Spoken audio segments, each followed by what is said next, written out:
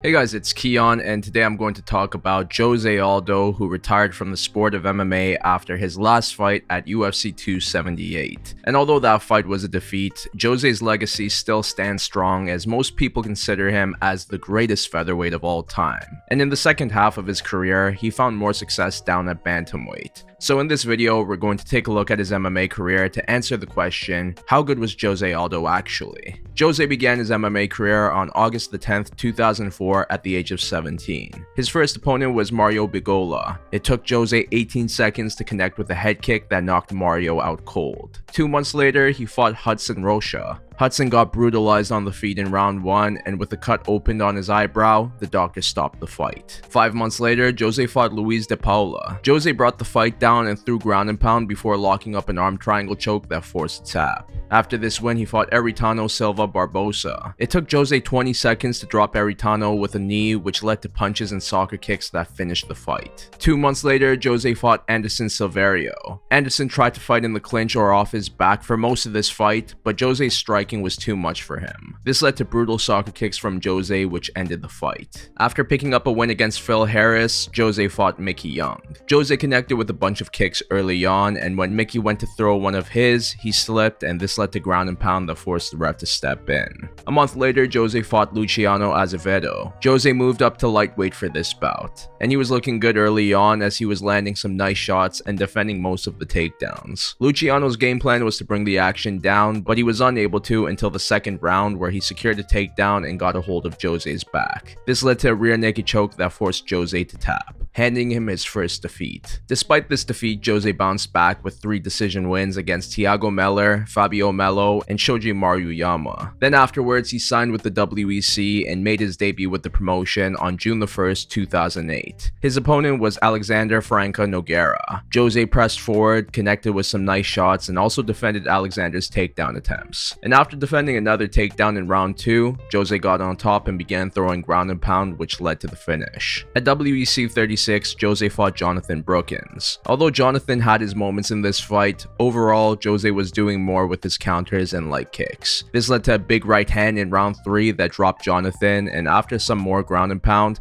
the ref stepped in. Following this win, Jose fought Rolando Perez. Rolando was getting lit up on the feet before eating a knee that dropped him. This led to ground and pound that forced the ref to step in. At WEC 39, Jose fought Chris Mickle. Jose connected with a bunch of shots, which led to a knee to the body that hurt Chris. After some more shots on the feet, the ref stepped in. 3 months later, Jose fought Cub Swanson. It took Jose 8 seconds to finish the fight with a flying knee and punches. At WEC 44, Jose fought for the WEC Featherweight Championship. His opponent was champion Mike Brown. Jose was doing a good job at avoiding Mike's shots and takedown attempts. This led to some nice shots of his own, and after Jose brought the fight down in round 2, Mike went down and ate ground and pound that forced the ref to step in, making Jose the new WEC Featherweight Champion. His first title defense was at WEC 48 against Uriah Faber. This was Jose's first fight to go 5 rounds, but for the entire time, he dominated by denying Uriah's takedown attempts and connecting with brutal leg kicks. By the end, Jose won by unanimous decision. Following this victory, Jose defeated Manny Gambirian in the second round by dropping him with an uppercut and following up with ground and pound. And with the WEC being bought out by the UFC, Jose was promoted to UFC Featherweight Champion. He made his debut with the promotion at UFC 129, where he fought Mark Hominick. Jose controlled most of the action in this fight both on the feet and on the ground. But Mark showed a ton of heart, and in the final round, he brought Jose down and connected with some nice shots from above. But it wasn't enough, and by the end, Jose won by unanimous decision. At UFC 136, he fought Kenny Florian. Although Kenny had his moments and was making it a fight, overall, Jose was defending most of his offense and was also doing more damage. After 5 rounds, he won by unanimous decision. 3 months later, Jose fought Chad Mendez. The action was back and forth early on as both men connected with leg kicks, and Chad attempted takedowns, with all of them being denied. And yes, one of them was defended due to a cage grab. Regardless, Jose was able to separate and connect with a knee and punches that finished the fight. At UFC 156, Jose fought Frankie Edgar. It was a competitive fight that saw Jose find success early by connecting with nice shots and denying the takedowns. But as the fight went on, Jose began to slow down, and Frankie began to find success both on the feet and on the ground. Regardless, it wasn't enough, and by the end, Jose won by unanimous decision. 6 months later, Jose fought Chan Sung Jung.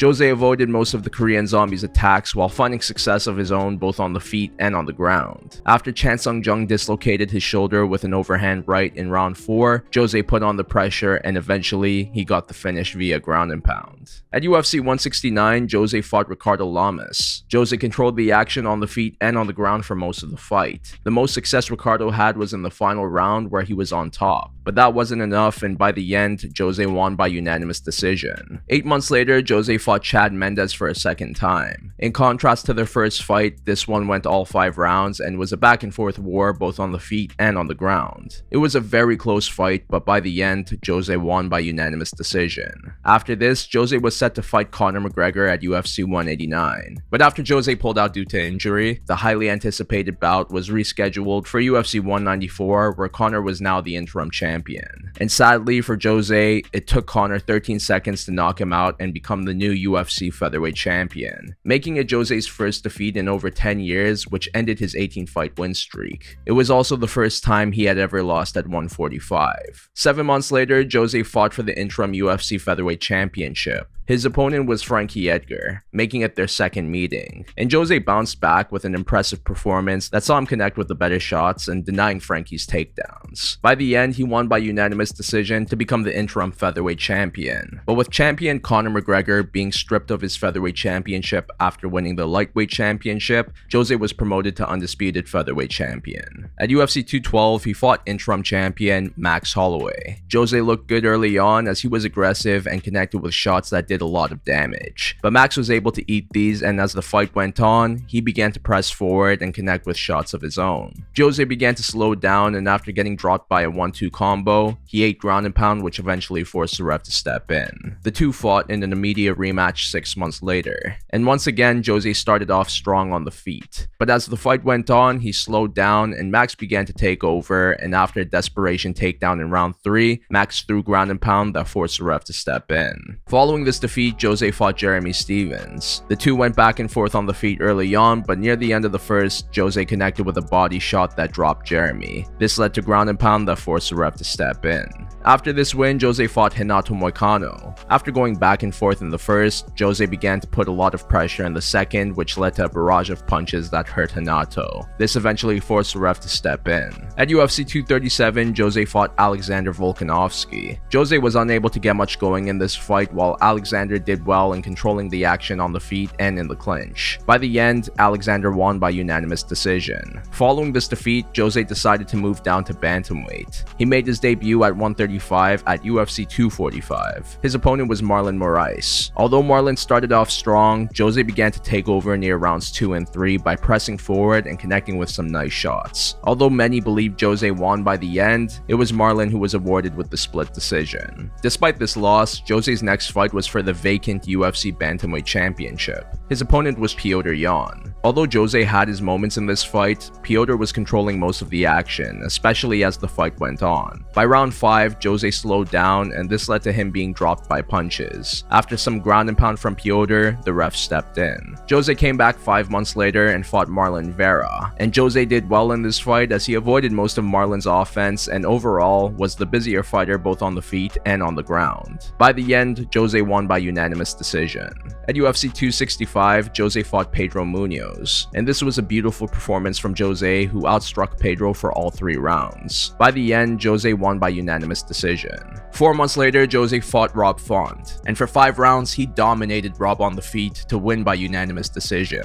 After this, Jose fought Merab Dvalishvili at UFC 278. For most of this fight, Merab pressed forward with shots and also attempted takedowns, which all got denied. It wasn't much action from him, but it was more than what Jose did throughout the 3 rounds. By the end, Merab won by unanimous decision. This turned out to be Jose's last fight as he announced his retirement a month later. And although it was sad to see him come off of a defeat, he called it a career much earlier than most. Because in my opinion, he still had fight left in him. But maybe he knew what was best for himself, and I respect him for sticking with that decision. So after going 31-8, how good was Jose Aldo actually? At the time of making this video, I considered Jose Aldo as the greatest featherweight of all time. Yes, we have Alexander Volkanovski, who seems close to be taking that title, but I still put Jose above him because of his longevity. He defended the 145-pound belt 9 times between the WEC and the UFC. And then after losing the belt, he won it back right away to become a 2-time UFC featherweight champion. Those are numbers you rarely see from today's champions, as most of them are either short-time champions or they decide to chase belts in other divisions. Jose was the featherweight king for so long, and unless Volkanovski can remain at the top for as long as him, I can't consider him as the 145-pound GOAT. But aside from longevity, Jose was also an amazing fighter. In his prime, he was extremely athletic. He was very fast, which led to good movement on the feet. He also carried a lot of power, which gave him an explosiveness unlike most fighters. And with all this combined, he was amazing on the feet. His leg kicks are probably the best that we've ever seen in MMA. His kicks in general were just brutal. And the same could be said about his punches and knees. His counter striking was phenomenal, but so was his striking when he pressed forward and drowned his opponents. And then when you add in his takedown defense, which was superb, his opponents basically had no other option than to just fight on the feet with him. Even if he stuffed the takedown and got on top, he would do a ton of damage with his ground and pound. Even though he wasn't the best on the ground, his other weapons made up for it. But when he did face strong wrestlers and grapplers, he did face troubles at times. Because even if his opponent wasn't able to take him down, the pressure would become too much for Jose, which tired him out. And him tiring out was a big issue in his career. He was known as the king of 3-rounders for a reason. But when he entered the championship rounds, he began to face troubles as his energy depleted. And he was able to get away with that during the prime of his career, but as he got older and began to face young and hungry fighters, Jose was unable to keep up. He wouldn't be as fast or strong at these points, and it was also easier for his opponents to take him down. But once again, this was also the case because he was getting older. His athleticism was no longer the same as before, and this was a huge thing that made Jose good. Another thing that began to decrease were his leg kicks. In the latter half of his career, he began throwing them less, and this was a huge tool in his arsenal that brutalized his opponents early on. So with all these things gone, it's easy to see why Jose couldn't stay at the top forever, which is why I'm so impressed with the way he ended his career. He went down to 135, and in his last 4 fights, he went 3-1. Had he won his last fight against Merab, he would have fought for the bantamweight championship again, which would have been very impressive at the age of 36. At a time when his career was written off, he proved that he was still able to hang with the best in the world. So even though a lot of his legacy was built at featherweight, we also have to recognize how well he did at bantamweight as an aging legend. And this is another thing about Jose's career that was so impressive. Whenever it seemed like it was over for him as an MMA fighter, he bounced back big. When he lost to Conor, it seemed like that was going to be the lasting memory of his career. But then he came back and became the featherweight champion again. When he lost his belt again and left for 135 only to extend his losing streak to 3, he stayed in it and became a top contender at bantamweight, which at that point was arguably the best division in the UFC. Whenever it seemed like it was over for Jose, he proved the doubters wrong. Even though his last fight was a loss, he left on his own terms because I still think he could have competed with the best. He is a certified legend, not only because he is the GOAT at featherweight, but also because he is one of the greatest fighters of all time. That's why I would give his MMA career a 9.5 out of 10. But what do you think? How good was Jose Aldo actually? And what was your favorite moment from his career? But that's a lot for now, so I'll see you in my next one.